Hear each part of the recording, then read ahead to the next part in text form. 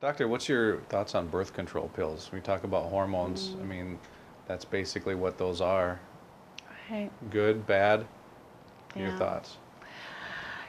Dr. Sheely wrote the foreword for my first book, and he included in that foreword that birth control pills were an abomination on womankind. And I didn't know whether to leave that sentence in there or not.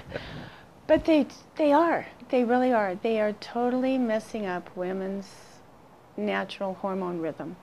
The major, major problem, and so this is the women who find me in their 40s who have been progesterone deficient their entire life because they've been on birth control pills too long.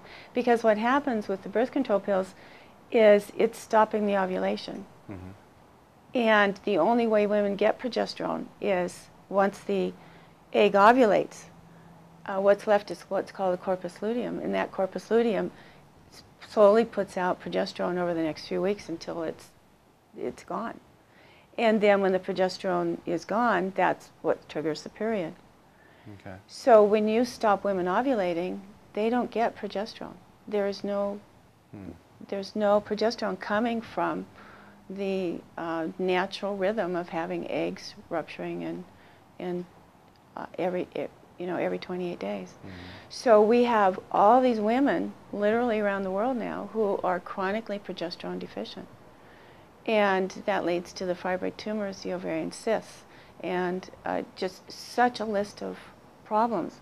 And a lot of women who find me for help who start in describing immediately progesterone deficient symptoms, and they're just getting worse and worse and worse. And my first question is, have you been on birth control pills? And invariably they have.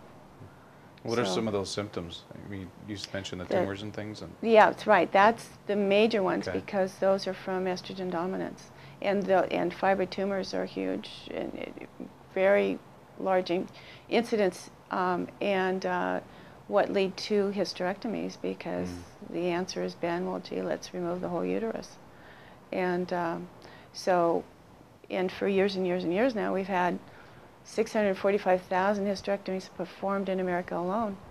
And a good portion of those are because of just fibroid tumors, which if women hadn't been on the birth control pills, they probably wouldn't have developed them to begin with. So this is one of the major, major problems. Is it something that can be corrected if a woman gets off the birth control pills? Can the body kind of regulate itself again? It depends on how long she's been on and the size of the tumors. Some of the tumors get very large. I've had women who have successfully used progesterone, natural progesterone, and bring themselves out of it.